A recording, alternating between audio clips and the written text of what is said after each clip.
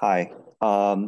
Yeah, so our next speaker is Dr. Lieven Vandersypen from Delft University of Technology. And Lieven is, I think he's generally interested in quantum mechanics phenomena in nanoscale devices, the long-term view of in quantum computing and simulation. And I think he's also very famous for the first demonstration of the shortest quantum algorithm for factoring, where he finds 15 equals to 3 times 5. And today he will talk about the analog quantum simulating of Fermi-Hubbard physics using the quantum dot arrays. And I think, Lieven, the floor is yours. Okay, well, thanks very much. Thanks also, Shankar, for organizing this conference. It's really nice to participate and listen to all the talks. I've been very much enjoying it. So indeed, yeah, I'll similar to many of the speakers today, I'm really interested and motivated by trying to find ways to get more insight, learn about Fermi-Hubbard physics, as well as spin models, which of course in the end, many spin models are a limit of the Fermi-Hubbard model. It's really one of the important open problems in condensed matter physics, and anything that we can do to understand better the properties, I think is really worthwhile. Now, as we've heard, and as we will hear also in the next talk, there is this phenomenal line of research studying Fermi-Hubbard models, also spin models, based on ultra-cold atoms in optical lattices. Already for 20 years, one spectacular result after the other. More recently, really interesting work with optical tweezers. There's of course also the very exciting digital quantum simulation experiments led by the trapped ion and superconducting qubit community. But altogether, I think it's fair to say that as we are progressing, it's really worthwhile to investigate different methods of probing the same physics that offer complementary ways of constructing the models as well as probing the models, and perhaps also even accessing different regimes in parameter space. And so the physical platform that I've been working on for the past 20 years, primarily motivated by the prospect of building quantum computers, and I will say something about that at the very end of the talk. The same physical platform, as it turns out, actually lends itself very well to quantum simulation. The platform consists of semiconductor quantum dots. These are, in our case, defined electrostatically with surface gates, created by electron beam lithography, with all the flexibility in defining the patterns that lithography allows, and using these to apply or to shape a potential landscape in a two-dimensional electron gas. For instance, here shown at the interface of a gallium arsenide and aluminum gallium arsenide heterostructure. And with this approach, it's actually routine to isolate individual charges in each of these local potential minima, quantum dots as we call them. It's routine to control the hopping, the tunnel coupling between them. We routinely probe how many electrons reside on each of these islands. We have methods in our community to probe the spin states or the correlations in the spin states of the electrons sitting on these islands. It's a very versatile, powerful platform. These are transport measurements, no lasers involved. It doesn't involve low temperatures, dilution refrigerator temperatures, but these are nowadays really routine. It's no longer an art to cool down a sample. You basically purchase a dilution refrigerator and it works and cools down your sample, at least most of the time. So now, if you look at the history of our community, already in the late 1990s, it was realized that a single quantum dot in which electrons are confined in many ways behaves like an artificial atom, and people even had fun constructing periodic tables of two-dimensional instead of three-dimensional atoms that we're used to. Also, the behavior of bonding and anti-bonding physics, molecular orbitals, was seen, and so these systems have then been called artificial atoms and molecules. But the natural question then, that is not a new question, it's been around for a long time, is can we also construct artificial lattices, such as Fermi-Hubbard lattices, and study those and learn from those. The Fermi-Hubbard Hamiltonian is, of course, naturally emulated by electrons that are allowed to hop in a lattice. In its simplest form, the Fermi-Hubbard Hamiltonian has the hopping term, as well as an on-site interaction term, which in this case is given by the Coulomb repulsion when two electrons come together on the same island. Now, what's interesting is that there's also long-range interaction for electrons sitting on neighboring or next neighbors or next neighboring islands. So this long-range interaction, of course, is also present in real materials that one wishes to study. And it's actually interesting that this is also by nature present in these quantum dot arrays. Furthermore, there is a local offset in the potential of each of the sites. This local offset, as well as the hopping, can be tuned with the device cold when the device is cold in situ using the gate voltages. The interaction energies, they vary a little bit with the gate voltages, but they're mostly set by design, basically by how much space you give the electrons to exist, or what pitch you give them. So now, Lieven, can I ask you a question, please? This is riddle. Why is your heat limited to 1.5 million electron volt issue? Let's see. The sound quality was not very good. I couldn't understand you very well. Why is your hopping term you put an energy range 0.5 million electron volt? Why is that limited to 0.5 million electron volt? You can't destroy your couplet. I don't know if anybody else. No one can understand what you're saying, so please change something or ask. Maybe you can type the question in the chat. And I was also going to suggest that if you type it in the chat, I'll have a look and try to respond. But so now another consideration, in addition to, of course, the terms that are present, is the range of the range of energy scales that are accessible. And what's interesting is that in a dilution refrigerator, which is well filtered, the fridge temperature is below 10 millikelvin, so let's say about 1 micro electron volt. And if you filter your electrons well, if you filter your wires well, your electron temperature actually comes in the same ballpark. And so that allows us to go to the most interesting part of the phase diagram, where the thermal energy is much below the hopping and where the hopping is still well below the on-site interaction energy. And again, the hopping and the local potentials are tunable by gate voltages. Let me look at the question in the chat here. Why are you limited to 0.5 milli-electron volt for the hopping term? A good question. In fact, we're not. So we can increase the hopping term further. The difficulty is that at some point, well, first, what happens is it begins to be hard to measure the hopping. So we could try to extrapolate and then access larger hoppings, and that is somewhat reliable, I would say. And then ultimately, at some point, you reach the limit or the regime where your hopping is comparable to the single particle level spacing on each of the sites, and then then it doesn't make sense anymore. Then it basically you get one large dot. The islands are so well coupled that it becomes one large island. And I'll actually show you data where we transition into that regime. So what I'd like to show you is give you a flavor, give you an idea of why it took our community, from the early quantum dot experiments in the late 1990s to the last couple of years to really make progress on quantum simulation, analog quantum simulation with quantum dot arrays.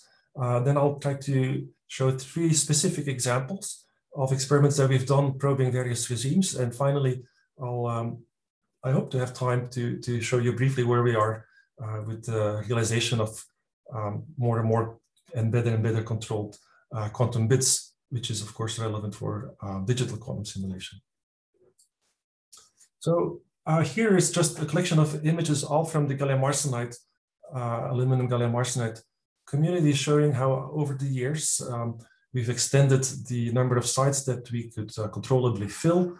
I remember a PhD student in my group, Tim Baert, who graduated maybe 4 or 5 years ago. he postulated a law, which in my group has become known as Tim's law. And he projected, based on his own experience with double, triple, and quadruple dots, that it would take about the duration of a PhD to tune up an 8-dot device. Unfortunately, that didn't pan out, that prediction. In fact, 2 years ago, we published a paper showing that in, let's say, a day and a half, we could tune up a 8-dot device from scratch. And nowadays, with silicon, it looks like it's even easier. A 6-dot device of a type, I should say, of a type that we've cooled down before, within an hour or so, you have an electron in each of the sites. In the meantime, also two-dimensional arrays are coming of age. Here again, you see examples of gallium arsenide, the most complex from Tristan Meunier in Grenoble with a 3x3 array. So all of this is really happening on the lithography side. Now, the lithography, of course, was under control long ago. So what then really made the difference, or what stood in the way? What stood in the way was disorder and crosstalk. These are, of course, structures in nanoscale devices. In a solid, there's lots of charged impurities around.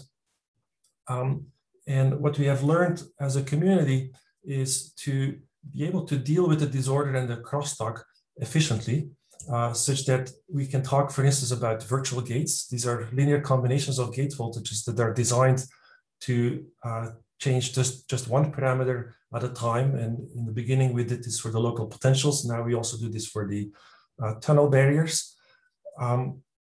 And this change of mindset really simplified a lot the description and the experiments.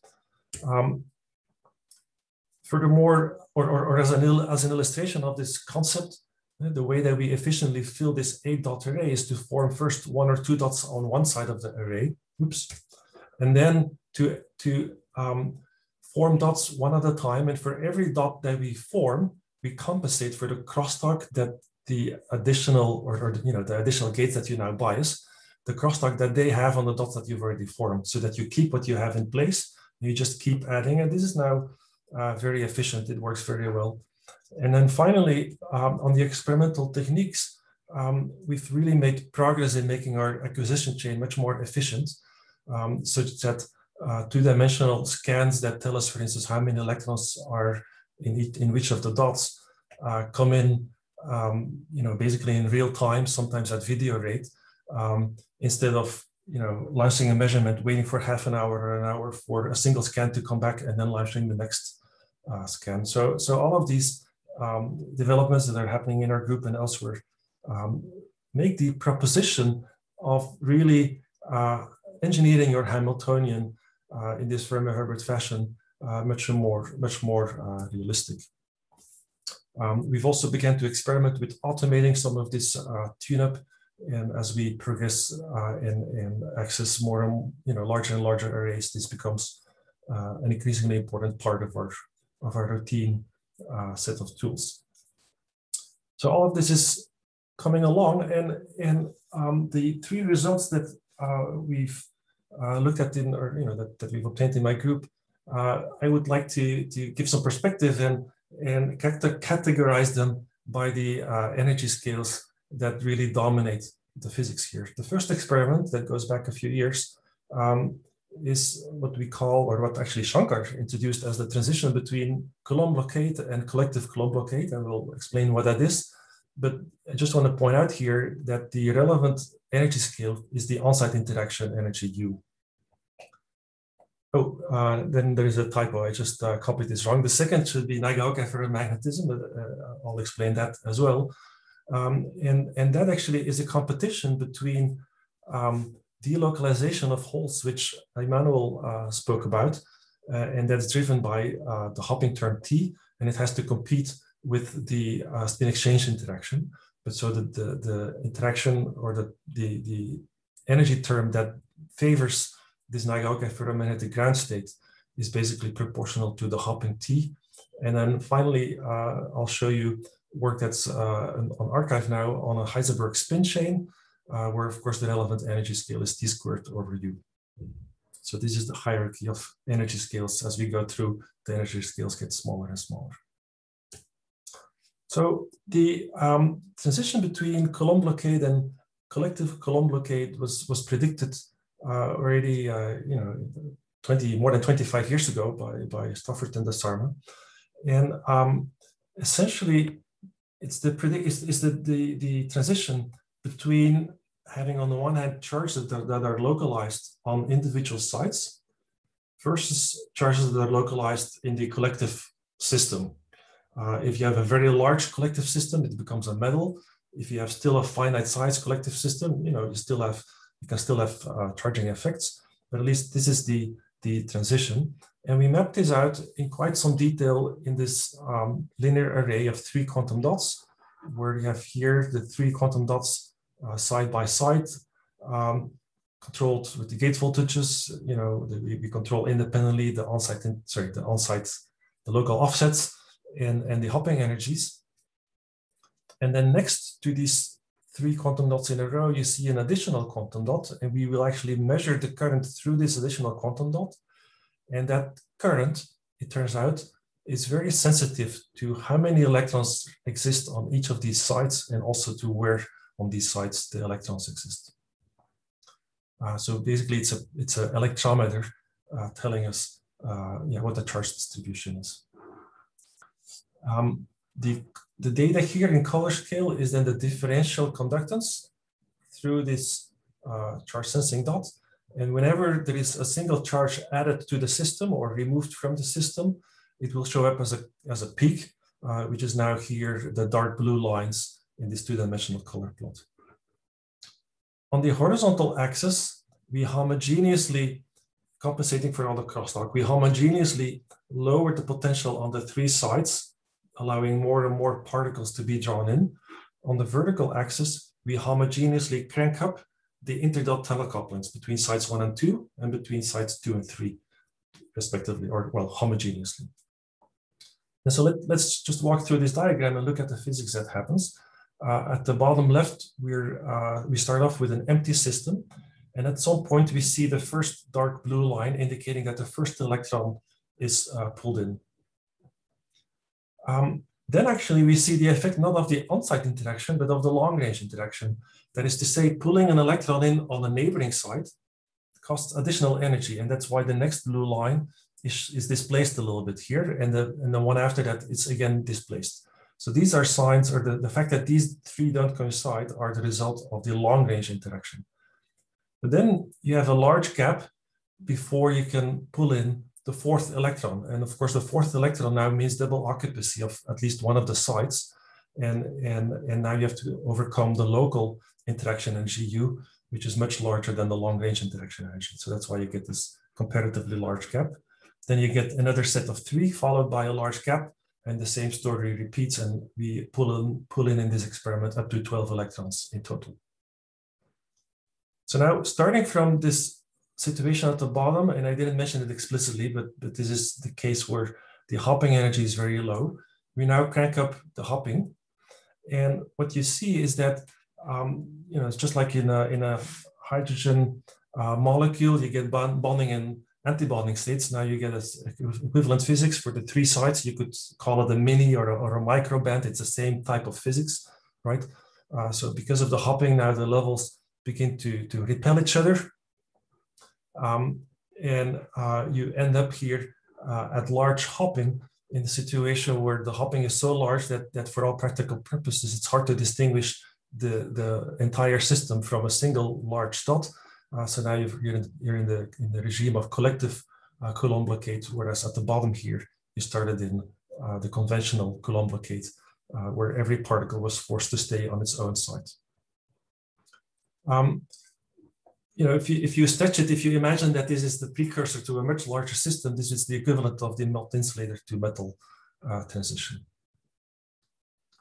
I want to point out that in addition to doing this experiment, we worked together with Shankar and his postdoc to, assess our understanding of this system by providing independently calibrated parameters for the hopping, the long range, and the on-site interactions. And then Shaoli, the postdoc, put these numbers into a numerical model and then predicted where, at which combination of hopping and on-site interaction electrons would be pulled into the system. And these are calculated and plotted as the red circles. And so the close agreement between the position of the red circles and the experimentally measured addition spectra, as we call them, tells us that we have a pretty good self-consistent understanding of our system here. So this is all in the and let me point out, for this particular experiment, the ratio of U over T is up to something like 7, and ratio of hopping over temperature, thermal energy, up to something like 50. So this is all in the charge sector. So how about spin states and magnetism? And here we looked at a form of magnetism predicted already in 1966 by Nagaoka. And Emmanuel already alluded to it. It occurs when you have a spin lattice, a spin 1/2 lattice. You go to half filling, and Nagaoka's prediction was that in the limit where you remove just a single electron or a single spin from your lattice, that all the remaining electrons, all the remaining fermions, would become spin polarized spontaneously, and this would occur driven by interactions, and it's really because the remaining hole from removing the electron can lower its energy more efficiently, of course, the more it can delocalize. And it can delocalize more efficiently when all of the electron spin states are aligned with each other. You can basically, basically the different paths that the hole can take through the path through the lattice, they interfere constructively when all the electron spins are aligned, and that's not the case if the electron spins are basically in random configurations. So now, what Eugene Demler pointed out to me more than 10 years ago when I was on an extended visit to the Center for Ultra-Cold Atoms is that the smallest instance in which you could probe this physics is actually a simple 2x2 plaquette with 3 electrons, 3 fermions. And together with Bernard Wunsch and Mark Rudner, we actually estimated the energy scales and assessed the feasibility of this experiment, and found that in principle this experiment should be feasible with quantum dots. And so we set out to try this experiment. Here you see a scanning electron micrograph of the 2x2 quantum dot lattice with two additional charge sensors. We calibrate the hopping for all of the telecouplings along the perimeter of this plaquette. We go to the regime where there is 1 electron on each side, remove 1, so 3 electrons in total. And we work very hard, at least initially, to line up the potential of these 4 sites so that the hole can easily delocalize. In this case, U over T was 125 and hopping over thermal energy something like 3, just to put things a little bit in perspective for those thinking about these energy scales or this hierarchy of energy scales. The experimental procedure for probing and preparing the system is as follows. So rather than trying to create a condition where this so-called, well, let's call it the Nagaoka gap, is larger than the thermal energy, what we do is we start from a configuration where there's a very large energy gap, and then adiabatically transition to the condition where this Nagaoka ground state should occur. And depending on whether we transition diabatically or adiabatically, we'll reach the ground state, or we will remain in the unpolarized initial state. So specifically, the initial state is one where we, on purpose, lower the potential on one of the sides, on side 1. And actually, we lowered it enough that two electrons can sit there together, but only if they are in a spin singlet configuration. So that is a well-defined low entropy initial state for these 2 spins. And then the 3rd spin sits on dot 4 and is essentially in a random configuration. And so from there, we then move along a straight line in this virtual gate space to the condition where the potential of the 4 sides is lined up as good as we can. And that means that the hole now can move around the plaquette. the energy landscape along, between this state preparation point and this Negaoka point, as we then call it, point N, where the Negaoka conditions should be satisfied. The energy landscape looks as follows here on the right. There's a large gap here where we prepare singlet and then the unpaired spin. And then as we come closer to point N, all the states come close together. And then at some point, you see the crossover that the low spin state that we prepared in is no longer the ground state. And actually the ground state is predicted to be the fully polarized state. To probe the system, what we're going to do is then from this condition, pulse back rapidly to point M, meaning that we take out 2 of the 3 electrons and we will then project it into the singlet triplet basis. If we had here a spin polarized state, the probability for finding a triplet should be large. If we take out 3 electrons, if we take out 2 of the 3 electrons and if they have the same spin state, ideally should be 100% projection onto the triplet.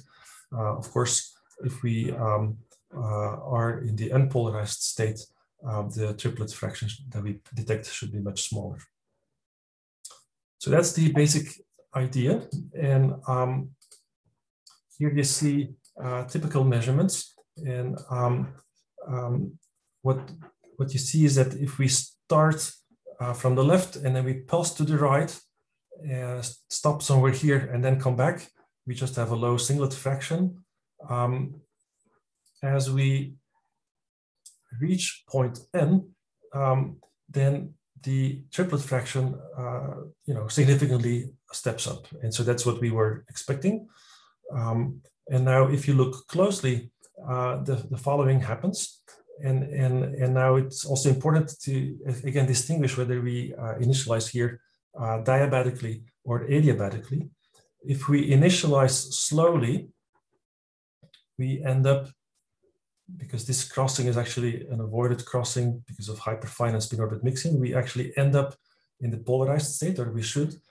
So that's the red line here. And indeed, that's where you get overall a large triplet fraction. On the other hand, if we pulse in rapidly, we go through these anti-crossings and we end up, or we basically stay in the unpolarized state. So you get here a low triplet fraction.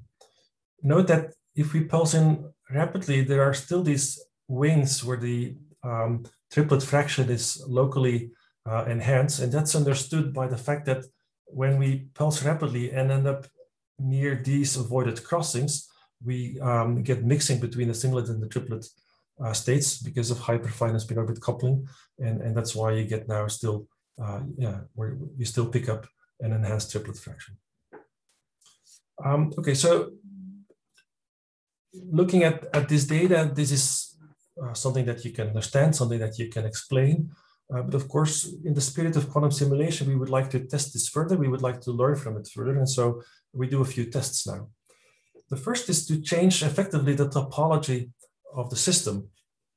So we started here by working hard to get all these tunnel couplings in the, let's say, 15 to 19 micro electron volt range.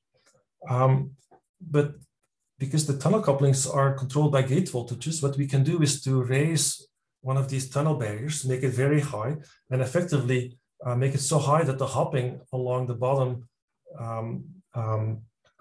connection here is completely suppressed. And what that does is to effectively change the topology from a closed plaquette, from periodic boundary conditions to open boundary conditions. And now the ground state is no longer predicted to be the ferromagnetic ground state, but rather the unpolarized spin state, the lowest spin state that's available, consistent with the Lieb-Mattes theorem for systems with open, linear systems with open boundary conditions. So that's the prediction, and then we do the experiment, and indeed we see that this difference, this kind of telltale characteristic difference between pulsing in rapidly and slowly disappears as we change here the topology of our system like we would expect. The next prediction is actually quite intriguing. It is that if you apply even a very weak magnetic field perpendicular to the plaquette, that the ferromagnetic ground state actually should be destroyed. So that's a bit counterintuitive. We're used to magnets that get magnetized by application of an external magnetic field. Here, applying an external magnetic field actually can kill the ferromagnetic ground state. And the intuition is that, remember I explained that the hole can delocalize around the ring by interfering constructively with itself, going around clockwise or anti-clockwise, and that this is most efficient when the electron spins are aligned. But now if you have a weak magnetic field perpendicular to the plaquette, of course, the hole picks up an Ahner of Bohm phase as it travels around the ring. And what was constructive interference should become destructive interference.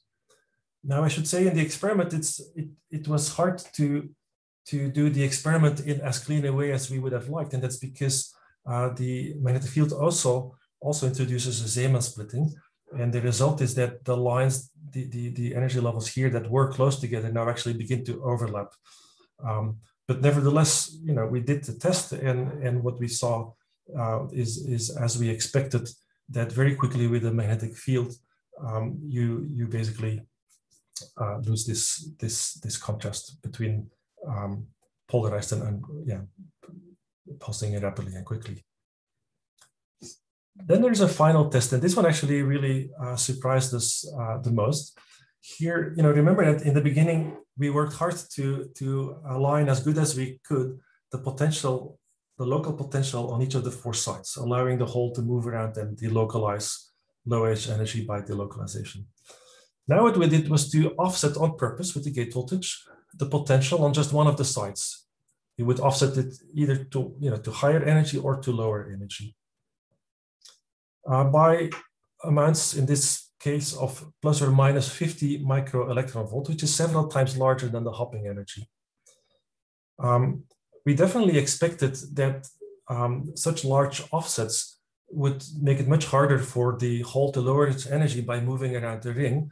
And we were expecting the characteristic difference between this kind of maximum triplet fraction versus a suppression in triplet fraction with the wings, that this characteristic difference would be completely washed out. But that's not what we saw. Actually, regardless of which the potential for which dot we offset, these signatures survived. In the beginning, this actually worried us because we thought that maybe we're not seeing the right physics. Maybe it's not like ferromagnetism that we were probing, it's something else and we have to understand what it is. But then, and this is of course possible because it's still a comparatively small system, then we numerically simulated what the energy level spectrum should look like for each of these 4 cases. And specifically, coming in from the point M where we initialized to the point N, what we found is that the observations were actually fully consistent with the numerical simulations. Even the distance between these small crossings here comes closer together here. If we move the potential upwards for the yellow case, it's a lot farther apart for the green case. Here it's the other way around. Green is closer together than yellow. So if you look closely, it's actually remarkable, the quantitative agreement between what we should have been expecting. There was just our intuition that was wrong, and what we were measuring. So this is an aspect that I liked. It's basically by doing the experiment that we started to think harder and learn more about the system, which I think is the spirit of analog quantum simulation. So again, in this case, the spin exchange was actually competing with the hopping, which tried to, which favored the ferromagnetic ground state. In the next experiment, we want to look at a Heisenberg spin chain, well understood system. In this case, 4 spins in a linear array, where the relevant physics is dominated really by the Heisenberg exchange interaction. The challenges for this experiment were to dial in the individual J's. We actually know from the literature and from our own work how to do this, but in this work we came up with different ways for doing this. Then we had to come up with methods here to probe or at least we wanted to probe the energy level spectrum probe spin correlations in this many-body ground state, and finally try to prepare the ground state of the Heisenberg exchange Hamiltonian. The methods that we developed are actually conceptually quite similar to well-understood physics. Lieven, may I ask you a question? Yes, please. It's the same question I asked Emmanuel. I mean, you don't have spin. There are no free spins in solid state systems. You have electrons. So how do you know that the Heisenberg model applies? I mean, that seems to me to be an assumption. What is the assumption based on? You have 4 dots and the dots have electrons, right? Yeah. Electrons have spins, of course, but that doesn't mean Heisenberg model applies. So I'm just asking. Well, I think the first evidence is this 15-year-old experiment from Jason Pitta when he was in the Marcus group. You know, and many experiments since then. So I think there's lots of experimental evidence that all is understood in this Heisenberg spin exchange picture. Of course, there's no such thing like proving that a certain Hamiltonian applies, but at least everything that we see is consistent with it. So we get more and more convinced that this describes our system well. Okay, no, that I fully accept. But do you have any? What I'm asking actually is more specific quantitative question. Do you put any constraint on the values of U and T? Of course, there'll be an exchange because you have 2 quantum dots nearby. You have 1 electron on each. There is an exchange energy. I completely agree. But is there any constraint on T and U for the experiment you're going to talk about now with the 4 dots? That really is my question. Okay. Well, yes. So in this experiment, so U is set basically, and T we made large enough such that we obtained J's that are basically larger than the hyperfine interaction, for instance, so that it's not background terms that dominate, but that the dominant physics is really given by the J's. Right. That was my worry that you not be too small. Well, and it's I mean it's a justified worry in the sense it hasn't been trivial in our community to come to the point where we can make in our devices all these J's sufficiently large. But as I was explaining earlier on, you know, with the recent methods, yes, this is the parameter regime that we can reach. So what is the typical value of J you think you have? I mean, you know, you have the best control, I know that. So what is the typical value of J? Yeah, so here it's up to several micro electron volts. Okay, all right. So let's say 1 to 10 micro electron. All right, thank you. Yeah, that's the ballpark here in this particular experiment. Yeah. Yeah. So yeah, so you know, in probing this 4-spin system, we're going to use concepts that are inspired or that can be understood by looking at the double dot physics. So in the double dot system, a very common way of going about it is to first tilt the potential so that, like in the Nagoga experiment, 2 electrons come together on the same side.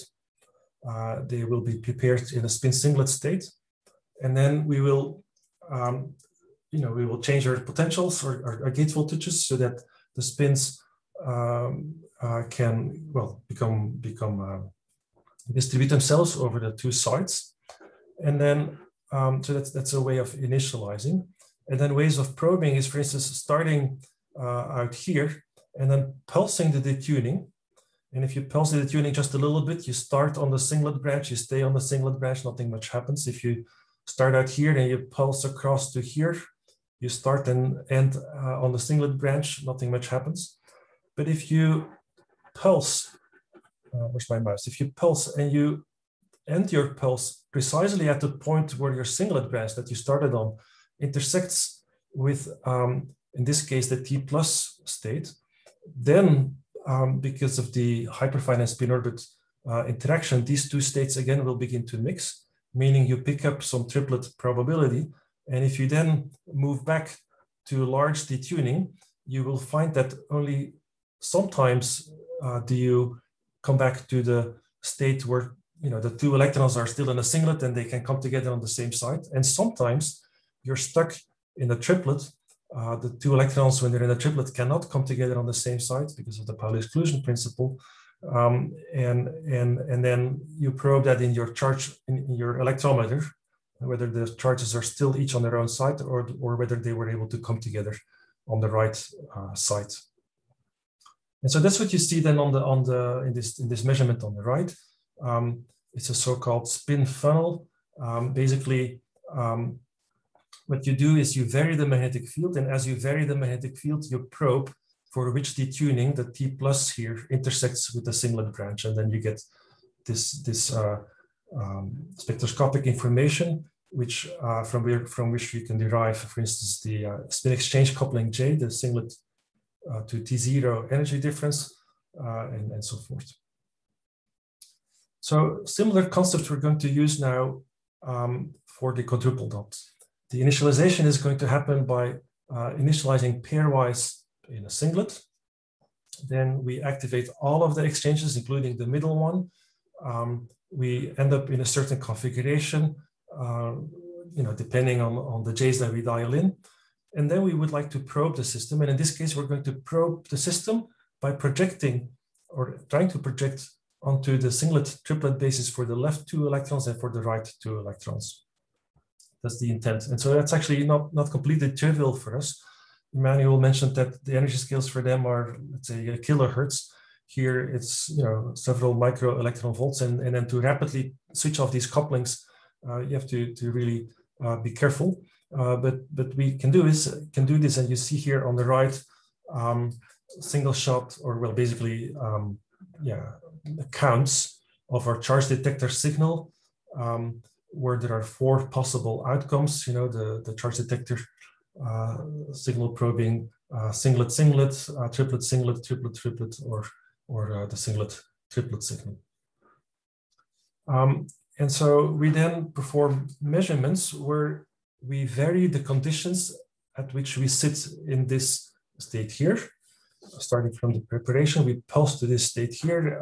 And on the left, what we vary here are the exchange between the left 2 spins and the exchange between the right 2 spins. That's the vertical and the horizontal axes. The intermediate exchange in this left panel is on purpose kept relatively small, and it's fixed. And then we also have a magnetic field, in this case, 40 millitesla. So what we see in these spectroscopic data, where you see in the color scale the probabilities plotted for the singlet, triplet, singlet, and so on probabilities. Let's just go through a couple of these. So out here, we get a line where there is an increased singlet, triplet probability. That's where we pulse. Well, again, we start from singlet, and then we pulse to the condition where the singlet becomes degenerate with the singlet left and the T plus on the right. So that's this line over here. Similarly, the vertical line where you get a large triplet singlet probability in your measurement statistics is where you've got a T plus on the left and then a singlet on the right. We can identify other states where there is an increased triplet fraction in the measurement. And then actually all of these features, or all of these features pretty much, they also come back in the singlet probability, but then as the negative, because all the, you started in singlet, and all the probabilities that have moved elsewhere are removed here. So it's kind of the inverse signal. At the condition where this and that line meet each other, that's where the, let's see, there's something with the animations. Okay, in the case, that's where, that's where the left exchange, spin exchange, and the right spin exchange are equal to each other. And because of how they're probed, at this point, that's also where both of the exchanges correspond to a Zeeman splitting of 40 millitesla. And you can see here the energy scales. So on the right now, we move to this point and then are going to vary the magnetic field and the middle spin exchange, keeping the outer exchanges fixed. And so if you then again do the spectroscopy, you see the various features. In this case, we could identify these 3 lines with crossings of the global singlet with the global triplets.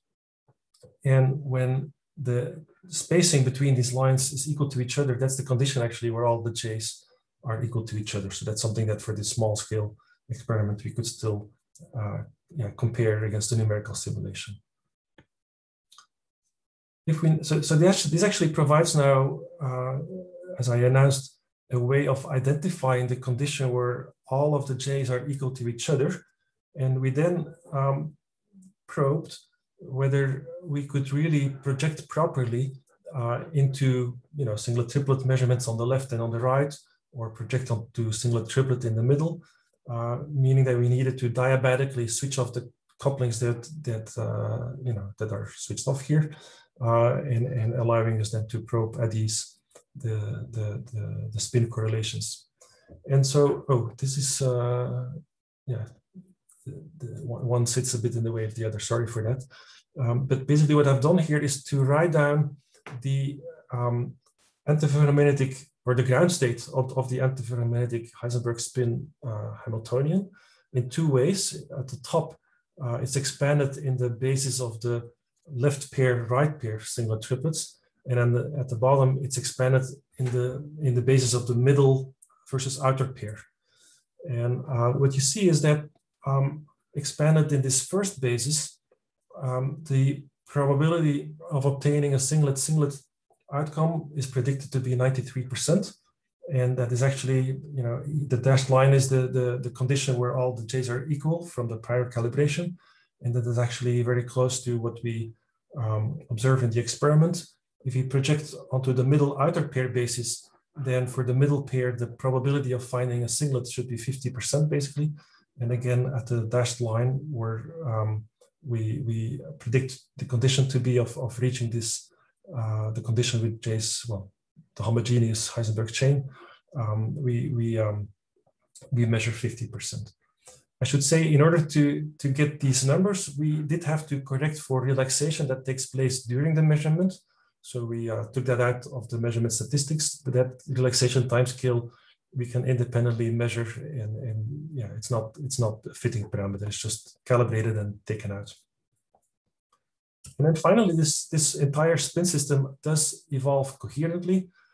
This is shown here in these time domain measurements where we rapidly pulse on the right here, again, from the singlet condition to a situation where all the exchanges are turned on. And then we see here coherent oscillations. You see here the the Fourier transform, coherent oscillations within the singlet subspace. We can also prepare the left pair, not in the singlet state, but in the T plus, and starting from the T plus singlet initial condition, and then rapidly pulsing to a condition where all the J's are on, we kickstart the time evolution in the global triplet subspace. So this is different from what you see typically in the quantum dot literature, which are coherent oscillations where one spin exchange is activated at the time. So here they're all on at the same time, and it's a coherent evolution under this global spin exchange Hamiltonian. All right, so I'm almost out of time. We are very keen to continue this line of research of analog quantum simulation. We're currently studying ladder systems. And I think, it's a very versatile, powerful platform. The lithography allows also triangular ladders, for instance. And we can control the filling, we can control the hopping, we can probe spin correlations, charges. It's very, I think it's a very nice system to work with. So just in brief, how are we progressing towards digital quantum simulation? All the experiments that I've shown until now were taken on gallium arsenide samples, where spin coherence is severely limited by the hyperfine interaction with the spinful nuclei. There are only spinful nuclei in gallium arsenide. In contrast, in silicon, only 5% of the nuclei has a nuclear spin, and it's even possible to use isotopically enriched substrates where there are almost no nuclear spins. And so this has allowed the T2 star to be extended by 100 moving to silicon and another factor of 100, so 10,000 moving to purified silicon. So that's a very good starting point for programming quantum bits. It's also a very good starting point, I should say, for continued studies of analog quantum simulation, and also those measurements are going to move to group 4 substrates. But just to show some of the recent progress from the field, you see beautiful single qubit oscillations on the top left From the Terucha group, fidelities are well over 3 nines. In our group, we have unpublished work where for the first time in our community, 2-qubit gate fidelities well over 99% were achieved. Earlier reports were 92 and 98%. 2-qubit gate fidelities, but that's now also well over 99%. And we're not yet at hitting the limits, at least not as far as we can tell from our experiments. In the meantime, also, the number of qubits is steadily increasing. Here you see measurements on a linear array of 6 quantum dots in a row, where you see beautiful chevron patterns driving 1 spin at a time. The 6 resonance frequencies are separated from each other, and then also activating each of the spin exchange interactions between neighboring spins one at a time. You get beautiful spin exchange oscillations. With this system, we have sufficient control that we can really, program and implement quantum circuits. For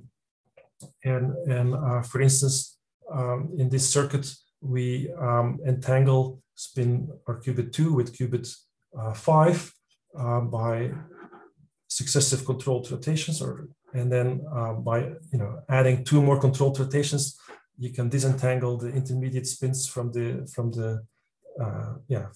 cat state, and you've entangled 2 and 5. And so that's the type of circuits that we're now programming that we're playing with. It's not yet perfect. We're working on improving calibration routines, but it's really, coming of age, I would say.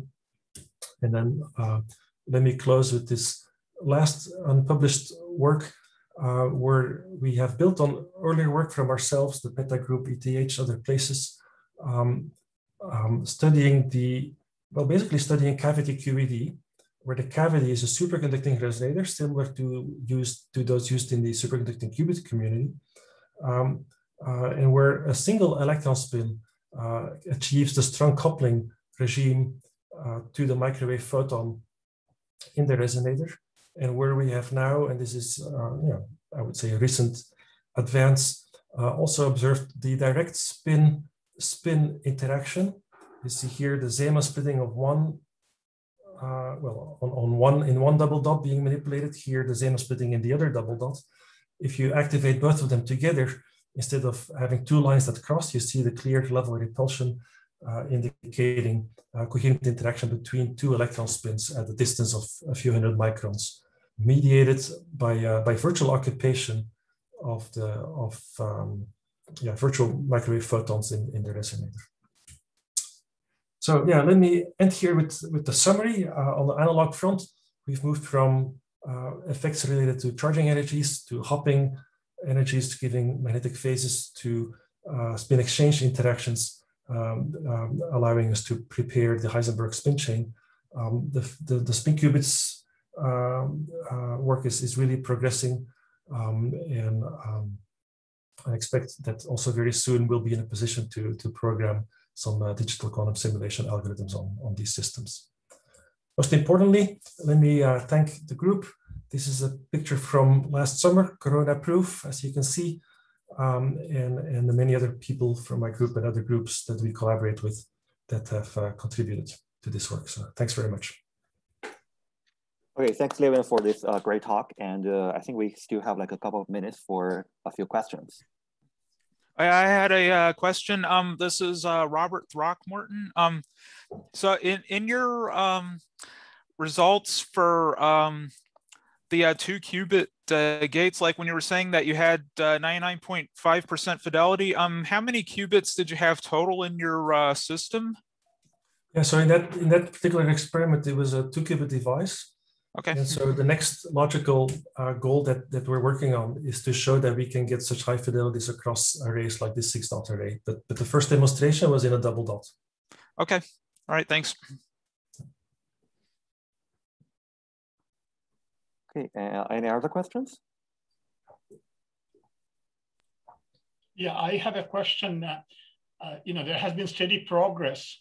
But let's take one of your quantum simulation experiment, let's say the Fermi-Hubbard simulation or the Nagaoka simulation. With the current technology that you have in your lab, do you see being able to do those experiments with 8 or 10 dots in the near future? Now, remember, I'm much older than you, so my near future is shorter than your near future. The answer is yes. What, within 2 years? Oh, hopefully in the course of this year. So we have currently a 4x2 ladder that we're testing. And hopefully in the course of this year, we'll be able to do some relevant physics experiments on that. So you have an 8-qubit system that's already, you are trying to see some of this strong correlation physics. It's already an 8-qubit system, 4x2. Yeah. Yeah, I mean, well, so in the spirit of analog quantum simulation, I would call it an 8-site system. Yeah. But yes, absolutely. Yeah, that's my question. So you are already trying an 8-site system. Okay, yeah, that's very absolutely. encouraging. Yes, that's yes. very encouraging. Okay. Yeah. And after 8, we won't do 10. We will double it, or I don't know. Yeah, I think these are the steps that we can take. Yes. I see. So your control has improved quite a bit, even in the last 2 years. Great. Thank you. Yeah, it has.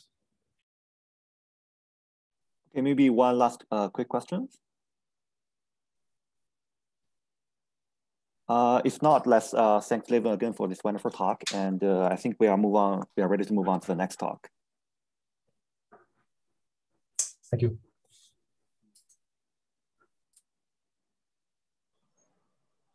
So Andrew, maybe you can start sharing a screen to see if it works. Okay.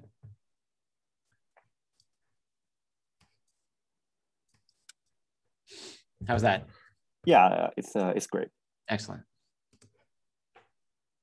Okay, so I think we are right on time, and so our next speaker is Dr. Andrew Charles from the Computer Science Department at UMD in Maryland, and Dr. Charles is also the co-director of QUICS, and that is basically the Joint Center of Quantum Information and Computer Science, and he's generally interested in the theory of quantum information processing, especially the quantum algorithm.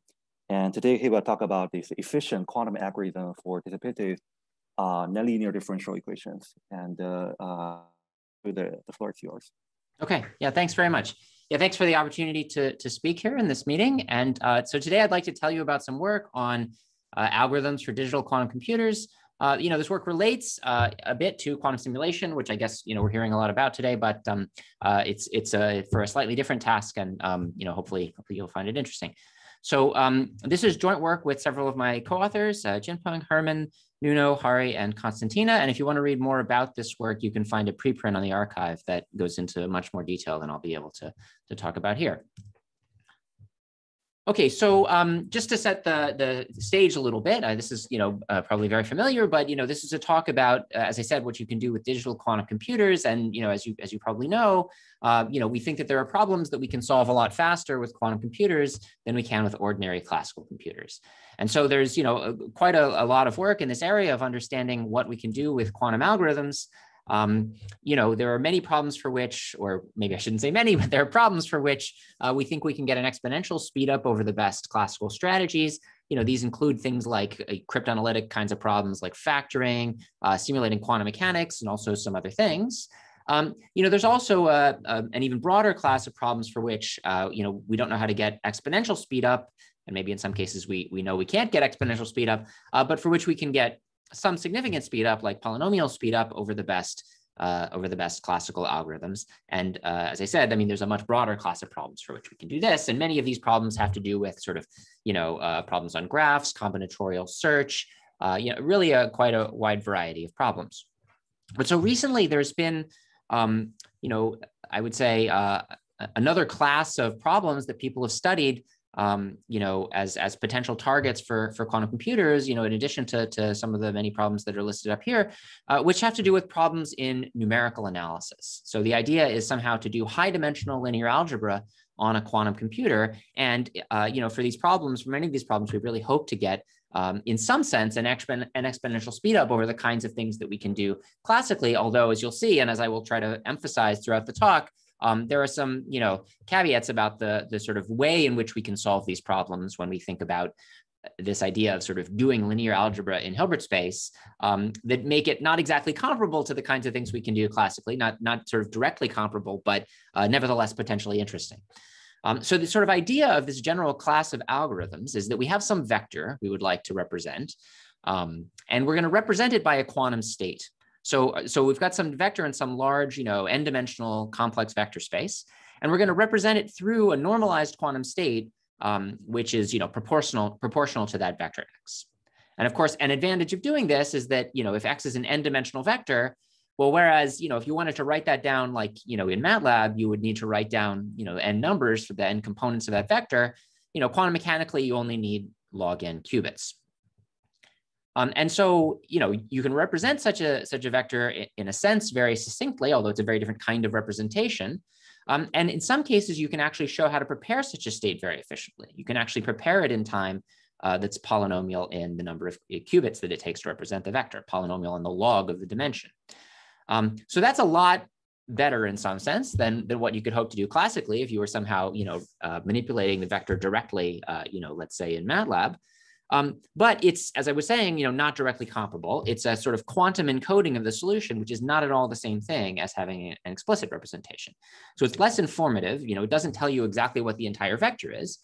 But on the other hand, it's much more succinct. You can do it much faster in many cases, and still potentially, having such a quantum representation could be useful for some tasks. So that's the kind of general picture that we want to look at. Okay, so quantum simulation we can think of actually as a kind of task in this sense. So I guess we're hearing a lot about quantum simulation, so maybe it needs no introduction for the purpose of this meeting today. This is one of the main potential applications of quantum computers, and actually was one of the reasons that they were proposed in the first place. So we could mean many different things by quantum simulation. What I mean for the purpose of this talk is simulating Hamiltonian dynamics on a digital quantum computer. And I really mean like a universal fault tolerant device. So we're not talking about sort of, NISQ era quantum computation in this talk. I really have in mind that you have like a universal, fault tolerant quantum computer. So in this quantum simulation problem, we have some description of the Hamiltonian that we would like to simulate. We have some time we'd like to evolve for. We're given a copy of the initial state, and we want to produce the final state in the memory of our quantum computer. And we want to do that approximately, let's say, to within some error epsilon. Okay, so this task is really somehow an inherently quantum mechanical task, right? Because I said the input is given as a quantum state and the output is provided as a quantum state, right? So this is really like what I was saying before, that somehow, the solution is represented by a quantum state. I mean, of course, here it's extremely natural because the thing you're trying to understand is a quantum state, right? So our goal is just to produce a copy of the quantum state. But, again, that's not the same thing as producing an explicit description of the vector. And, so a quantum computer produces this copy of the quantum state if it's able to run a quantum simulation. And, that's not the same thing as having a full description, but, with such a representation of the quantum system, you can answer questions that seem to be hard for classical computers. I mean, of course, you can answer exactly the same kinds of questions that you could if you had an experiment, right? You could measure sort of observables on the state. You can measure energies or, correlation functions or other kinds of things you might want to know about the quantum state. And by measuring such things, you can do things that we think are hard for classical computers, right? In particular, this problem of simulating Hamiltonian dynamics is what we call in the sort of complexity theory jargon, a BQP complete problem. So that means that anything that a quantum computer could do efficiently, actually, you could encode into such a Hamiltonian simulation. So the ability to do this thing with a quantum device actually encodes the full power of quantum computation, factoring and quantum simulation, and all the applications that I mentioned before. It somehow has all the power of quantum computing in it. Okay, so there are various things you might try to use quantum simulation for. The sort of most obvious kinds of things are to do computational physics, right? You simulate quantum systems because you want to understand the behavior of quantum systems. But there's sort of another reason to think about simulating Hamiltonian dynamics, which is to use those Hamiltonian dynamics to implement other quantum algorithms. So, maybe you know about adiabatic optimization, which is a way of trying to minimize, cost functions, solve general kinds of, minimization problems by adiabatic Hamiltonian dynamics. There are various kinds of algorithms having to do with what are called quantum walks on graphs that sometimes achieve speed up over classical algorithms. And what I'm going to talk about is sort of, what's depicted over here on the right, sort of this class of algorithms that work by sort of doing linear algebra in Hilbert space. And so these are algorithms that somehow the core, capability that they're taking advantage of is Hamiltonian simulation, but they're using it to produce these representations of vectors as quantum states. And these are quantum states that are not representing like the state of some, realistic physical quantum system, but they're just representing vectors, that represent sort of linear algebraic objects, solutions of systems of linear equations or differential equations or things like this. We want to sort of, try to use quantum simulation as a tool to produce these things, even though we're not necessarily talking about simulating quantum mechanical dynamics, of some physical quantum system. Okay, so, the kind of workhorse of these algorithms is this thing called the quantum linear systems algorithm that was developed by Harrow, Hasidim, and Lloyd now, more than 10 years ago, which, addresses this basic problem of understanding the solution of a system of linear equations. So in this problem, let's imagine we have a square system of linear equations. We have n equations and n unknowns. And then, they're captured by this system, ax equals b. So A is an n by n matrix, b is an n component vector. And we want to find the solution of this. And so let's imagine that there is a solution of this system of equations. So if this matrix A is invertible, then we can write the solution as, x equals A inverse times B. And so our goal is to understand, we're given some kind of a description of A and B, and our goal is to understand the solution at X. Okay, so, if we want to do this with a classical computer or with a quantum computer, if the goal is to explicitly write down the vector X, then obviously we need linear time to do that. I mean, we need linear time just to write down the entire vector. And now if we're going to use like Gaussian elimination, let's say, to find X, we probably need even more than linear time. Maybe in some cases we can get things to work in close to linear time. But, if we're going to produce a complete description of X, just to write it out, we're going to need at least linear time. Okay, but now the idea, that we want to consider here is what if we change the model? So now our goal is not to produce an explicit description of X, but rather to prepare a quantum state that's proportional to the solution. So it's proportional to A inverse acting on B. And what we're going to imagine, so that we have the possibility of doing this efficiently, is that we're given, two things. We're given the ability to prepare a quantum state proportional to the right-hand side of this system of equations. So it's like a state of log n qubits. And the matrix is somehow nice. So, one sense in which it could be nice is that it's a sparse matrix. So there's not too many non-zero entries in the matrix. And you can work out for any given row or column where all those non-zero entries are and what the values are in those positions where the matrix is non-zero. There's a more general class of sort of a more general situation in which you might be able to handle A. There's this, kind of nice framework of what's called block encodings. So if you know about that, that's maybe a sort of more general and perhaps nicer way to think about the A's that you can handle. But if you want a sort of very concrete picture, you can think about A being, sparse in this kind of row and column sense.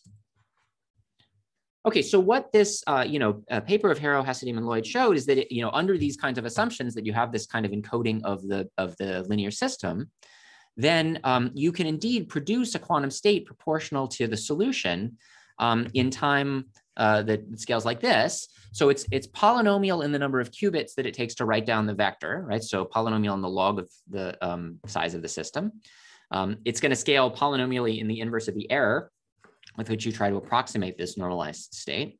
And it'll also be polynomial in a sort of important quantity for these algorithms, which is the condition number, which is some kind of measure of sort of how close to singular the system might be. So this is not even a sort of well-defined thing to do if A is not invertible, and if A has a really small eigenvalue compared to its sort of overall scale, its spectral norm, then you might imagine that this would be hard, right? So this condition number somehow measures the sort of like distance from singularity in some sense. But if the matrix is reasonably well conditioned, so this condition number kappa is not too large, then this algorithm runs in sort of a reasonable amount of time. So I'm not going to talk in detail about how this algorithm works here, but let me just say sort of at a high level, it's based on Hamiltonian simulation. So the idea is to do phase estimation on, sort of the dynamics generated by A. So you can think about A as the Hamiltonian of a quantum system. If it's not a Hermitian matrix, there's sort of a little trick that you can use to sort of, instead use a related matrix that is Hermitian, that's going to have the right sort of spectral information. But basically what you can do is you can estimate the eigenvalues of A using quantum phase estimation, and then replace each eigenvalue by its inverse. Now that's not an invertible sorry, that's not a unitary thing to do, right? Sort of, this matrix 1 over A is not a unitary transformation in general. But what you can show is that you can do this in sort of a post-selected way without sort of paying too high a price, provided the condition number is not too large. Okay, so this is a way of, producing this quantum state. That's sort of the output of this algorithm. Now there've been a bunch of sort of later improvements to make the complexity of this algorithm better. Let me not sort of dwell in the details. We're not really going to need them for the purposes of this talk, but let me just say that there's been, a fair bit of work to try to understand this task and, what's the sort of best possible complexity for it. Okay, so the idea of this talk is not just to think about systems of linear equations, but systems of differential equations. So ultimately, we're interested in nonlinear differential equations, but to get things started, let me talk about the situation with linear differential equations, which is a bit simpler. Okay, so imagine we have some system of linear ordinary differential equations. Here they're sort of like, I'm imagining they're like, first order equations. So there's no higher order derivatives with respect to t. You could always sort of rewrite things so that they have this form, maybe introducing some additional variables. So the system is like, dx dt is some square matrix A acting on X, possibly plus some inhomogeneous term. And then we're given some initial condition, X of 0, and we want to determine X of t at some time t. Right. So this is, actually the Hamiltonian simulation problem that we already talked about is, of course, a special case of this where, A is like an anti-Hermitian matrix. It's like minus I times the Hamiltonian, and B is 0. Right. But we're just considering some generalization of that. Okay. So, we can handle these more general, not necessarily unitary ordinary differential equations by making use of the quantum linear systems algorithm that I just described in the last slide. And this idea of applying that algorithm to differential equations, to linear differential equations, was first worked out in this paper by Dominic Berry in 2014. So the kind of main idea of this algorithm is, first of all, to approximate the solution of the system of differential equations by the solution of a system of linear equations. So basically, if you kind of discretize time with some kind of finite difference approximation, you get a system of linear equations that, in the limit that you slice time, sufficiently finely, will give you a good approximation of the, continuous time dynamics of this system of differential equations. And then, once you've done that, sort of all you have to do is, kind of work out the error analysis, right? So you need to understand, like, how much error is introduced, through this time slicing. What is going to be the condition number of this linear system as a function of parameters of the, underlying differential equations? How likely is the final measurement in this process to succeed so that you actually get the desired final state? So you can sort of work out all of these things, and it's really just a matter of kind of, working out these parameters that describe the complexity of this quantum linear systems algorithm. Now, when you do this, all of these caveats that I mentioned before about only producing the solution as a quantum state, and needing the appropriate sort of implicit description of the system, all of these caveats still apply, right? So, in particular, we only produce a quantum state encoding the final vector, which is not the same thing as writing down a list of all of the entries of that vector. So it's not the same thing, but you could imagine that just as performing measurements on a quantum state can give you useful information about what's going on with that quantum system. Again, you could measure some local observables or measure some properties of the quantum state through some kind of efficient quantum processing that would allow you to learn things about it that would be potentially hard to learn classically. Now, one issue that I want to mention, because it's going to come up again in the algorithms for nonlinear differential equations that we're going to talk about in just a bit, is that it's important for this algorithm to be efficient that the norm of the solution does not decay too fast. It can't decay sort of exponentially in time, because imagine that somehow, so now we're considering, if we have like Schrodinger dynamics, right, then the solution doesn't decay, right, because the dynamics are unitary. But in general, for a system of differential equations like this, we can have, dissipation, right? The, components of the solution can decay, and indeed, potentially the entire solution can decay. But what we're asking to do here is to produce a normalized quantum state proportional to the solution at the end of the evolution. So if you would allow a situation where somehow the solution could decay exponentially, could decay to some exponentially small vector, some vector of exponentially small norm, but then you're asking to prepare a normalized quantum state that's proportional to that vector, that's basically allowing you to post-select on exponentially small, exponentially unlikely events to somehow boost back up the solution, despite the fact that it's decayed to this exponentially small thing. And the ability to do that in general, to sort of post-select on, possibly very small amplitudes, allows you to solve really hard problems. Like it would allow you to solve NP hard problems. And in fact, even more than that, it would allow you to solve what are called, PP hard problems. So somehow this is not something that we expect to be able to do efficiently from sort of complexity theoretic considerations. So it shouldn't be possible in general to simulate these dynamics if they happen to make the solution decay away exponentially.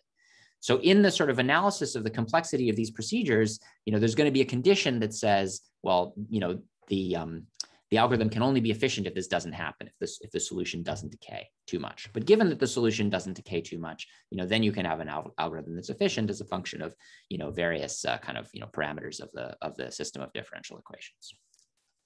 Okay, so there's been actually, by now quite a bit of work on quantum algorithms for various kinds of linear differential equations that cover other things, not sort of described here, like the case where you have, time-dependent coefficients, or where you're considering boundary value problems instead of initial value problems. There's been a bunch of work specifically on understanding the case of linear partial differential equations, where we have derivatives with respect to space. If we want to consider, the Maxwell equations, or something like this. So there's a lot of sort of work on understanding the performance of these algorithms in various different kinds of situations, and we have now I would say pretty efficient algorithms that apply to a pretty wide variety of cases when we have different kinds of linear differential equations. Okay. But now what we'd like to talk about, and this is sort of like the kind of main topic of this talk, is the case of nonlinear differential equations, right? So now what happens if we have a system of differential equations that is not linear? So I think this is a natural kind of thing to ask because there are many situations in physics where, and sort of other areas too, where things are described by nonlinear dynamics, where there are nonlinear differential equations that describe situations of interest. So we would like to be able to handle them. And in fact, this was like one of the very early things that people thought about, when they first started thinking about quantum algorithms for differential equations. In fact, even before this paper of Dominic Berry, like, maybe in the same month as this paper that Harrow, Hasidim, and Lloyd came out, there was this paper by Leighton and Osborne, where they tried to consider this problem, exactly this problem we're talking about now, of producing a quantum encoding of the solution of a system of nonlinear differential equations. So they sort of went, right away for sort of this harder case of the general, possibly nonlinear, systems of differential equations. And so their goal was, as we've been sort of discussing, to be able to, by giving a quantum encoding of the solution using only like, log n qubits to represent an n-dimensional state, to get an algorithm that would handle these nonlinear differential equations with complexity that's only polynomial in the log of the number of equations. And indeed, they managed to do that, actually. They gave an algorithm that had complexity that was polynomial in the log of n, where we have n-dimensional equations. But there's a sort of serious drawback of their approach, which is that the complexity of their method is exponential in the amount of time t that you want to evolve for. And that means that basically, like, you can't let these equations do anything interesting. I mean, like somehow, if you want to evolve for any significant amount of time at all, the complexity is just going to be absurdly large, and you won't actually be able to run the algorithm, right? So, I mean, it's sort of not useful to have an algorithm whose complexity is exponential in the amount of time you want to evolve the equations for. But I mean, it was sort of a first step. Okay, so the main idea that they used, and actually an idea that's going to show up again in the work that I'm going to tell you about in a bit, is to use multiple copies of the solution to represent the nonlinearities, right? So you can imagine that if you have like multiple copies of the solution, well, while the equations might be nonlinear in the sort of elementary variables, if you can introduce the variables more than once, well, the sort of equations can be linear in two copies of the So for example, if you have a quadratic nonlinearity, right, that's going to be something that's effectively linear in 2 copies of the solution. And so, that's something that you can do, just sort of, maintain multiple copies of the solution, and try to use that to, through some sort of linear equation, so through some sort of linear process to, produce this representation of the solution of this system of nonlinear differential equations. And so that's what they did. But the problem with this approach is that these copies are used up as you evolve. So somehow, they need to sort of like, go through some sort of post-selected procedure, as in the sort of algorithm for even for linear differential equations that I was describing before, because the dynamics are not necessarily, unitary. They have to go through some post-selected procedure to move the dynamics forward. So that means they're using up the state. And so you're going to sort of use up these extra copies. You're going to need more of them. You might think, well, let's just make a copy, but of course, that that's not possible, right? So in quantum mechanics, there's this no cloning theorem that says that you can't take an unknown quantum state and copy it. So, because of that, you would need to sort of maintain all of the copies throughout the entire course of the algorithm. And since these, copies are being steadily used up, there would actually be exponential overhead. It's basically like every time you want to evolve forward, you have to sort of turn 2 states into 1. And so you're going to need an exponential number of states at the outset if you want to be able to sort of get all the way to some final time t. So that's a problem, but I mean that's the source of this exponential overhead in their algorithm, basically. Okay, so it's kind of a shame, but at the same time, like maybe it's just inevitable, right? Maybe that's just sort of the best you can hope for. I mean, in particular, we know that nonlinear dynamics can just be hard to simulate in general. And one setting in which I've seen this before, and maybe you're familiar with it as well, is that if you consider sort of a variant of quantum mechanics that's not linear, that includes some kind of nonlinear term, then actually you can use those nonlinear modifications of quantum theory to rapidly solve hard problems. So this was shown in some old work of Abrams and Lloyd, that, for example, you could solve the unstructured search problem, or then you could use this to solve like NP hard problems really quickly by taking advantage of a nonlinearity, if you had some like nonlinear variant of quantum mechanics. So, to me, like this is maybe more of this is not a sort of like, an opportunity to like find a nonlinearity in quantum mechanics and then use that to solve hard problems. Rather, this is like some kind of, evidence that quantum mechanics should really be linear, right? Because, otherwise it would let you do this outrageous thing. And indeed, we think, quantum mechanics is a linear theory.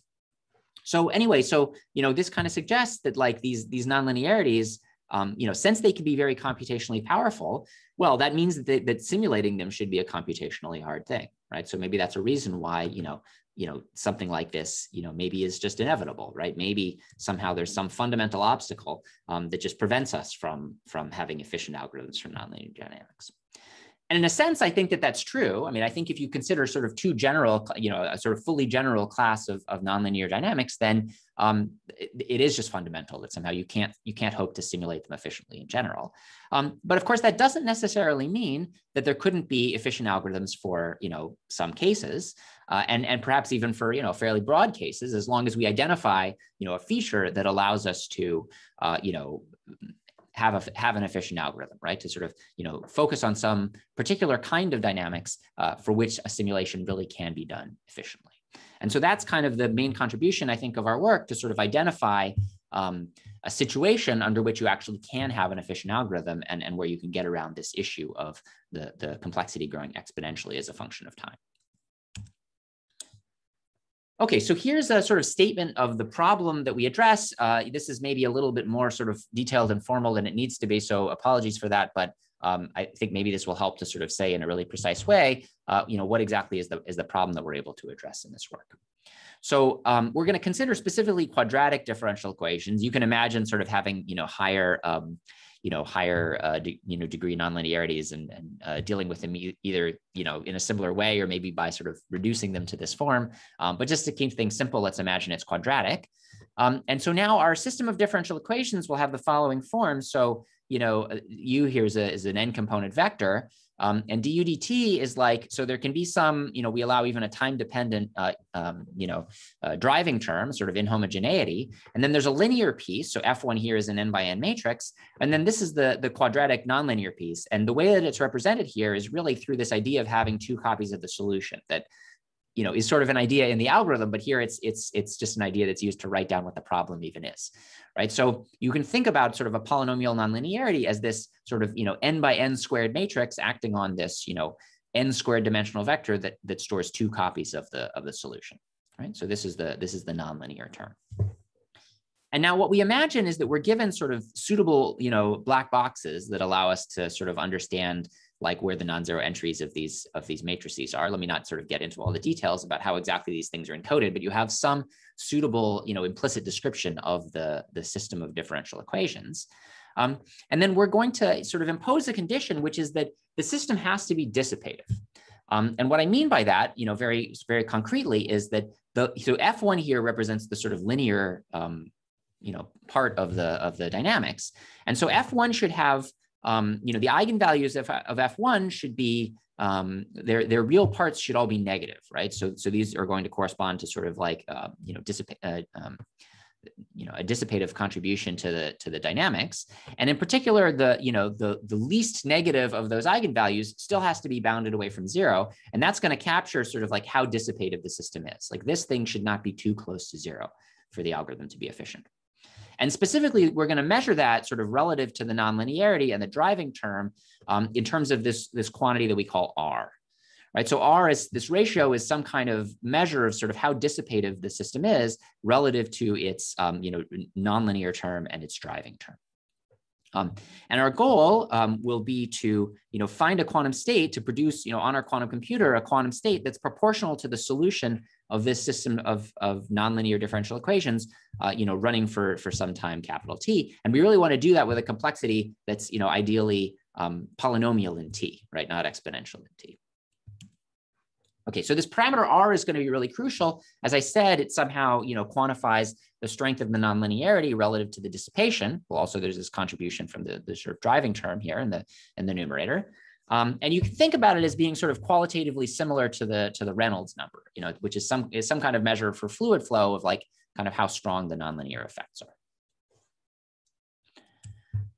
Okay, so let me sort of describe, our kind of two main results about this problem. One of these results is an algorithmic result saying that we can actually, approach this problem and give an efficient algorithm in some regime. And the other result is a kind of a hardness result saying we don't expect to be able to, we don't expect to be able to give an efficient algorithm in some other regime.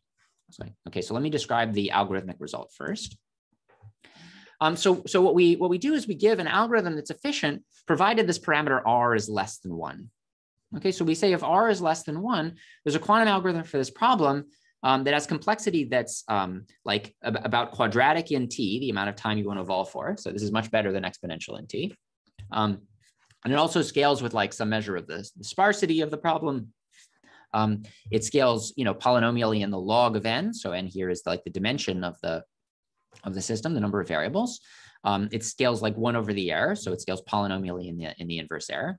And it also scales with this parameter Q that tells us how the solution decays, right? So Q is like the sort of how much smaller the norm of the solution is at time t, relative to the initial solution, right? So if there were like exponential decay of the solution, then this quantity Q would be exponentially large, and then the algorithm actually would not be efficient.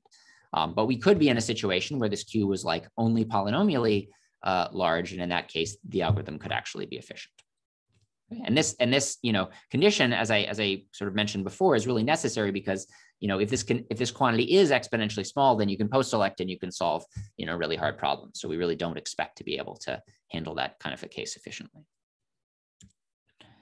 Okay, so I really don't have time to sort of go through the full analysis of this algorithm, certainly, but let me just say what some of the main ingredients are, and I'm going to talk about one of them a little bit more on the next slide.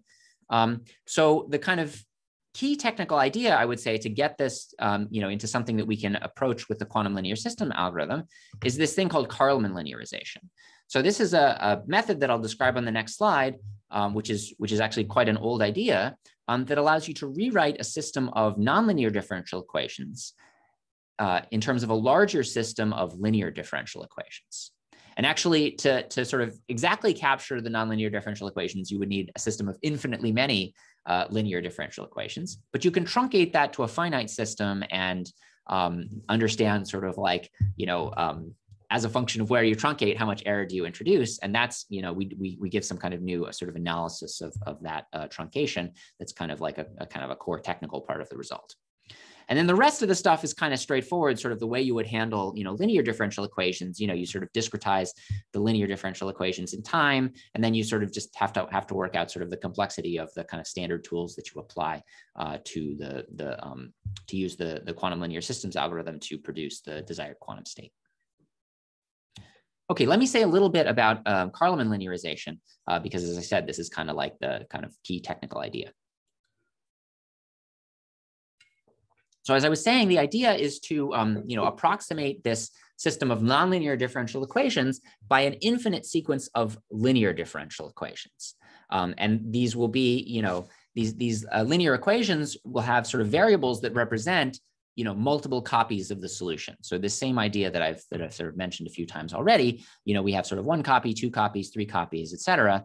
And, as I was saying, like to exactly capture the nonlinear dynamics, you would actually need to sort of keep going forever, right? You would need to have, arbitrarily many, numbers of copies of the solution. So to sort of, show you in a simple example what's going on, let's think about the scalar case where, instead of this being a, in general, this is like an n component vector, but let's imagine n equals 1. So it's just a scalar, right? Then u tensor 2 is just u squared, right? U tensor 3 is just u cubed, et cetera. And let's think about a quadratic nonlinearity. So we have like, this is our kind of general, nonlinear differential equation, like du dt is au squared plus bu plus c. Okay.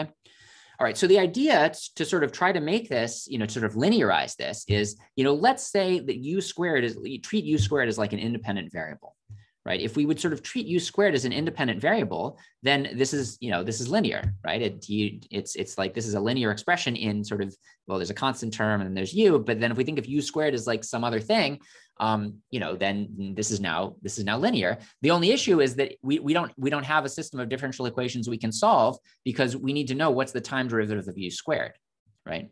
But of course we can do that, right? That's just like, kind of simple calculus, right? So using this equation, we can work out what is du squared dt. We just use the kind of standard rules for the derivative, right? And so it's 2 times u times du dt. And we have an equation for du dt, so we can substitute that in, right? So we just kind of plug this in over here and we get, this expression, right? And so now we have, we have sort of an expression for the dynamics of u squared. Okay, but we're not done because now we've got this thing u cubed, and that's not linear in the variables that we have so far, u and u squared. So we need to sort of either think about that as a nonlinear contribution from the product of u and u squared, or the cube of u, let's say. But that's not what we want to do. We want to keep things linear. So what we're going to do is we're going to say, okay, that's another variable, right? Okay, but now we need an equation for the dynamics of u cubed. So we keep going, right? We can sort of do the same kind of thing again. But of course, you're always going to have something left over every time you do this, right? You're never going to be able to stop after a finite number of steps. But what you can do is you can just truncate. You can just sort of like imagine that thing is 0, once you get to some certain point. And then you've got some system of linear differential equations that doesn't exactly capture the situation, but maybe if you did, maybe if you went far enough, you got a reasonably good approximation. So that's the kind of idea of this Karlman linearization procedure. And so, if you do this in general for the sort of like vector valued case, what you get is a system of linear differential equations that looks like this, where here the variables are these yj's. These are like n component. Well, sorry, I mean, yj, I guess, is like an n to the j component factor. Y1 is an n component factor. And yj like sort of stands in for j copies of the solution, right? So like if you would solve things perfectly, then y would be, this tensor power state that's just, j copies of the solution. And so you get this kind of block tridiagonal structure, if you sort of do the analog of this thing, in the kind of vector case, where these sort of like matrices that appear in the blocks depend on these, matrices F1, F2, and F0 that, describe the underlying differential equation. Okay, so that's the Karlman linearization procedure. And then to sort of understand how this works, you need to know what is the effect of truncating, right? I mean, here we've truncated at level kind of capital N. We've just sort of cut things off. And that's going to introduce some error. What is the effect of that going to be? So what you can show is that the level that you truncate at to get a given error doesn't have to increase too rapidly with various parameters of the problem. In particular, we show that if you take N to scale like the log of the amount of time you want to evolve for, and like 1 over the error you want to allow, and well, the full expression is this, then that's a large enough value of capital N that you get, the solution to within some error delta that you're aiming for.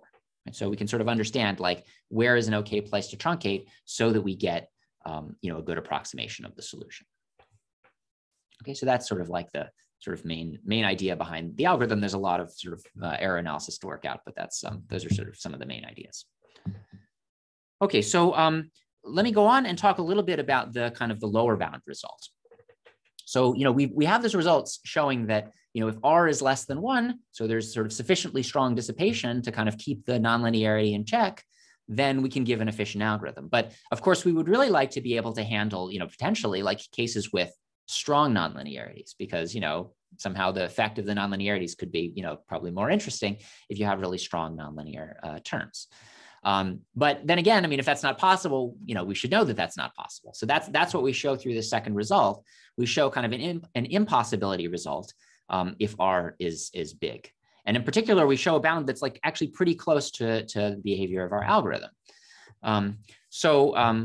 There are previous results that are sort of this kind that I mentioned before, sort of about the hardness of simulating nonlinear quantum mechanics. Right, but nonlinear quantum mechanics is like not a sort of dissipative theory, right? You can set up sort of a nonlinear variant of quantum mechanics where the state always remains normalized, even though it's evolving in some nonlinear way. Whereas for the algorithm that we described, in the previous couple of slides, it's really crucial that there is some dissipation, right? So, if we consider a situation with no dissipation, sure, we know that that's hard because of these kinds of results. But what about situations of the kind that we're actually talking about, where there is some dissipation?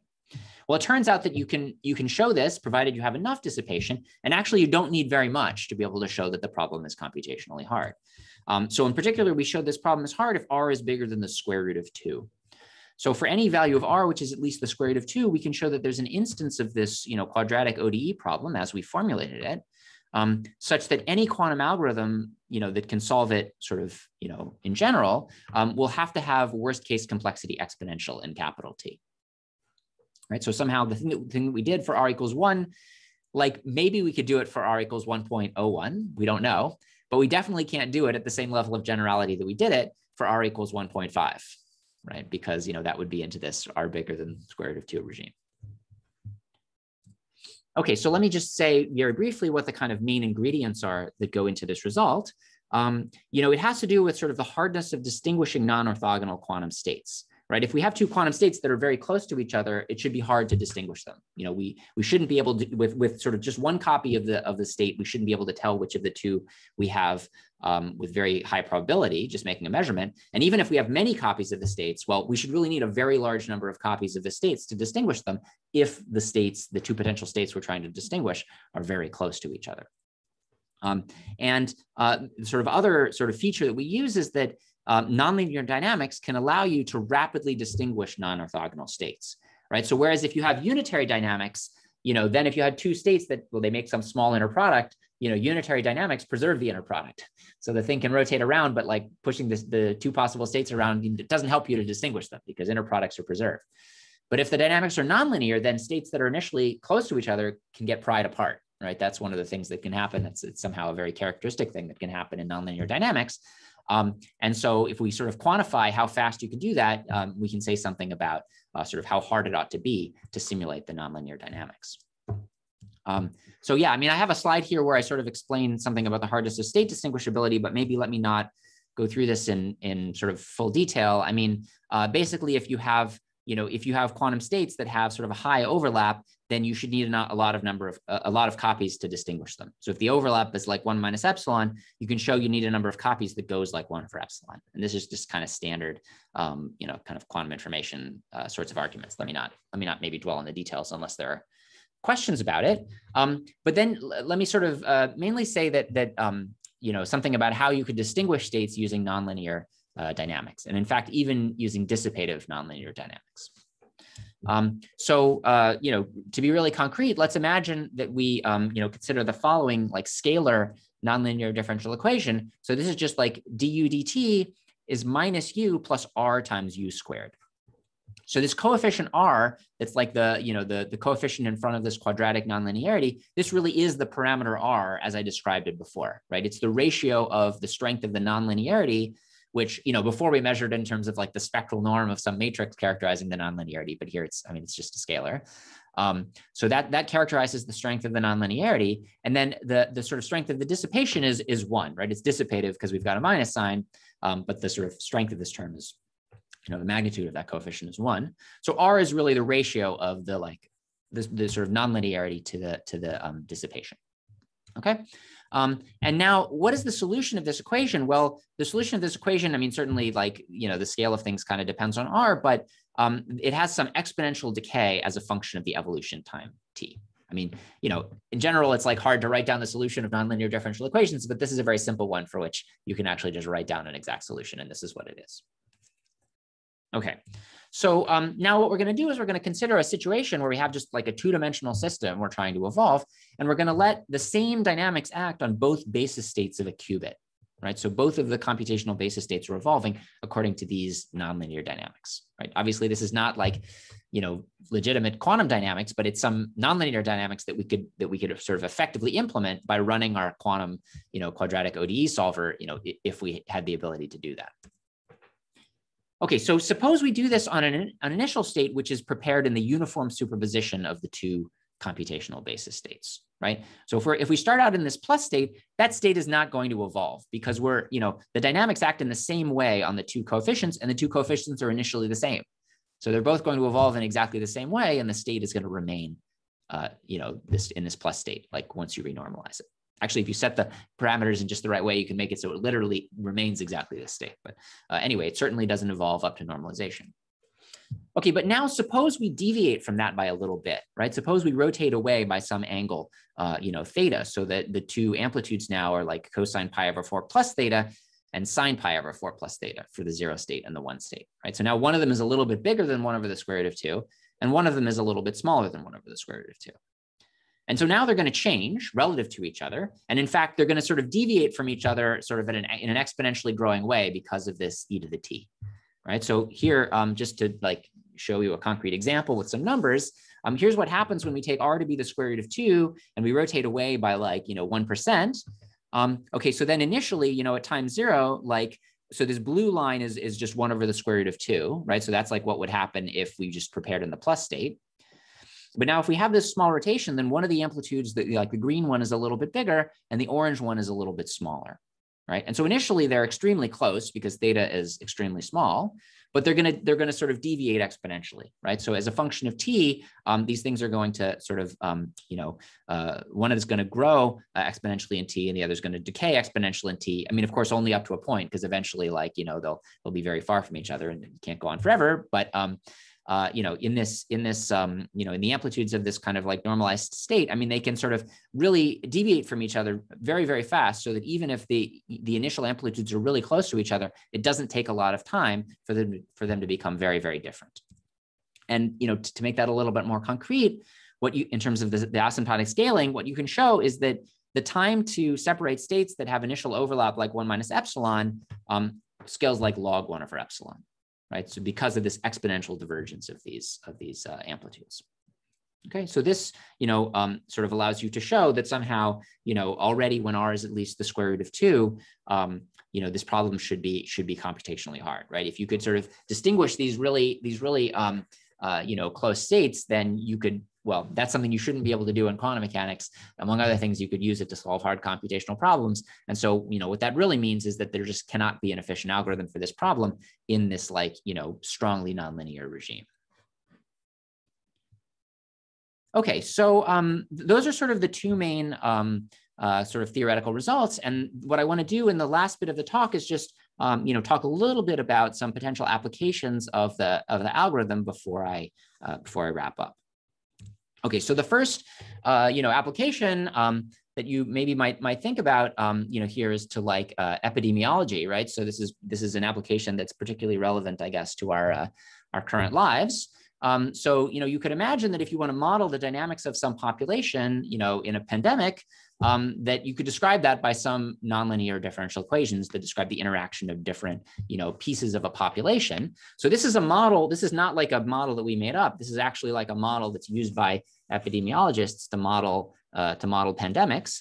So, I mean, the details here really don't matter so much, but, you can imagine that you sort of divide up your population into different pieces. There's part that's maybe susceptible to some disease, some part that's been exposed, some part that's been, actually infected, and then some part that maybe has recovered. And, you can describe some sort of nonlinear interactions among these different pieces. Then like, try to use the solutions of this differential equation to understand, what's going to happen in the pandemic. And so there's a bunch of coefficients that sort of, characterize the system. And so then you can ask sort of, if you make realistic choices for these parameters, like what's the value of this parameter R that I described? And what you can show, so this is a paper like, a very recent paper where people use this model specifically to model the sort of COVID-19 pandemic.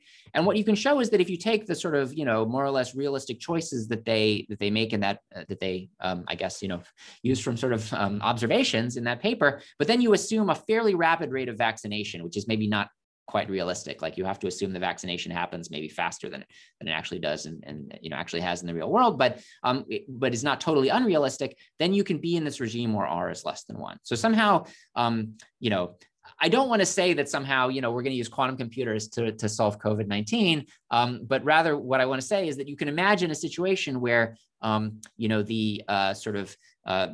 nonlinear phenomenon that's of interest, and it might still be of interest despite the fact that you're in a regime where things are not too strongly nonlinear, that you have, some dissipation and you could be in this, kind of weakly nonlinear regime and still care about the problem. Now, obviously, this model has only 4 parameters, right? So maybe we don't need a quantum computer to have this log n scaling. Maybe it's not so useful. I mean, you could imagine, caring about a higher dimensional version of this kind of a model where maybe you have different populations in many cities that interact with each other. You could certainly imagine a situation in which you want to do something like this in a really high dimensional case. I mean, again, I don't want to argue that this is like actually necessarily a useful thing to do, but just to sort of, put this in the context of something that maybe we're all living through right now.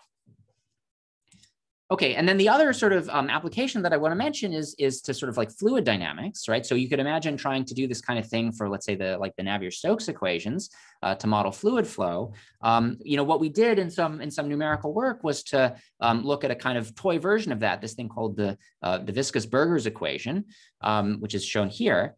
And we looked numerically to see in some attempt to solve this equation using this Kármán linearization idea.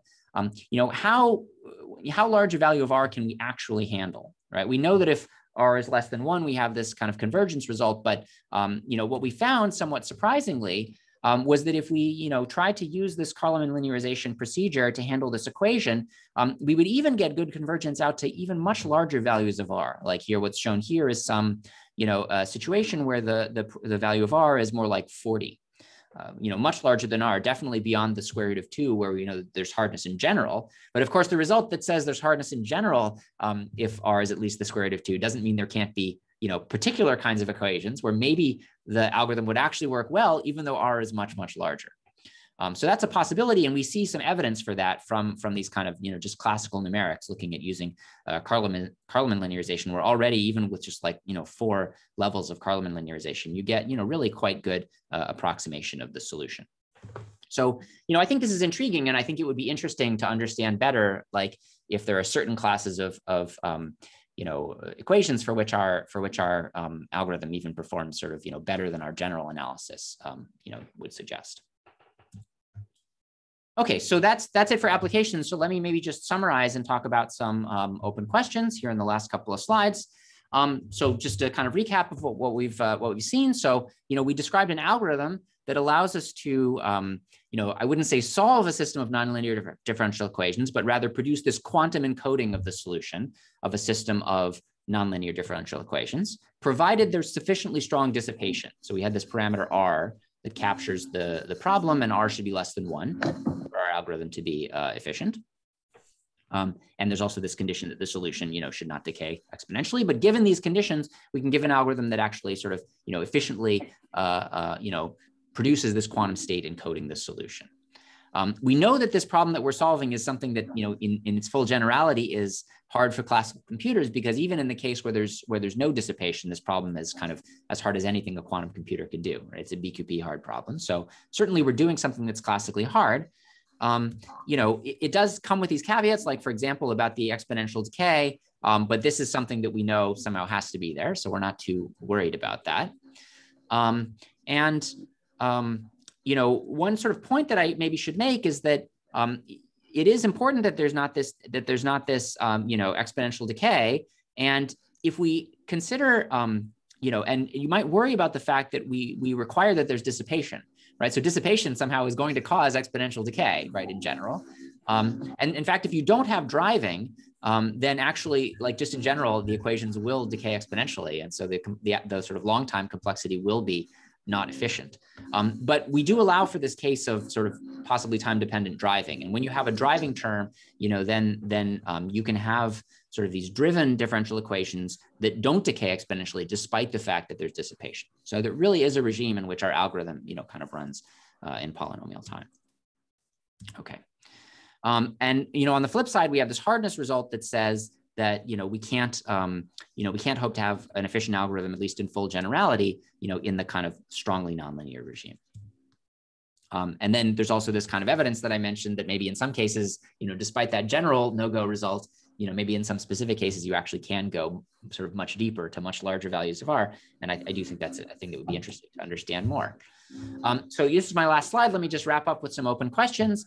There's some kind of like technical questions, right? So there's this little window between R equals 1 and R equals square root of 2, where we haven't pinned down the kind of, worst case hardness. I think it would be, nice to just resolve that.